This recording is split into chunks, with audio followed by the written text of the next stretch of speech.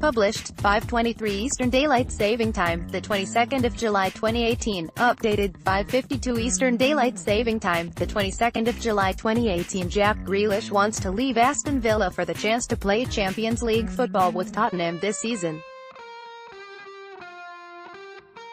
Villa need £40 million to comply with financial fair play guidelines, but new investment should mean the pressure is off them being forced to sell all of their first-team squad or accept cheaper offers. However, Grealish, who is considered their brightest asset and is valued at around £35 million, still wants to leave and has set his mind on playing for Tottenham, as revealed by Sportsmail last month.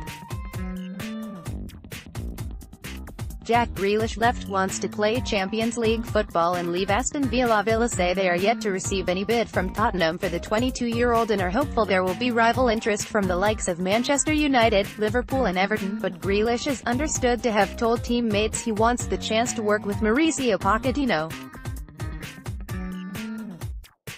The majority of Tottenham's team played in the World Cup and they had 5 players alone in Gareth Southgate's England squad. Grealish believes if he is given the chance to join them, Pochettino can help him reach his potential and push for an international call-up. Grealish started and I'm pressed for Villa in Saturday's 4-0 friendly win at Burton Albion, and the visiting support chanted his name throughout. Afterwards, manager Steve Bruce revealed he will meet with the club's new owners this week to clarify their stance on player sales. Tottenham are interested in the midfielder, but Villa will not let him go on the cheap. Asked what price the club had put on Grealish, Bruce said, "It's only what somebody else is prepared to pay, what he's worth. I know for a fact from the owners, new investors, anybody wanting to buy Jack Grealish will not buy him on the cheap. If we have to sell them, then at least we get the right price for them and can move forward.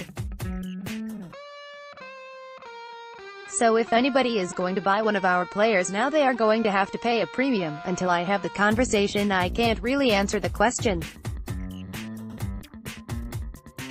What is he worth? Who knows? Until I meet the new people this week, then obviously all of those things will come into the equation." A week or 10 days ago they were all for sale because we simply had to balance the books and pay the wages. We will have more direction when I meet the new people. I'm waiting for clearance on the meeting. It could be Tuesday. The quicker, the better. It's a great thing for the club and it's important the club can move forward. Steve Bruce insists that teams will have to pay a premium to secure Grealish's services. Grealish is not the only player whose future is in question. Villa still owe money on James Chester's transfer from West Brom and expect to receive a £10 million offer from Stoke City for the centre-back on Monday.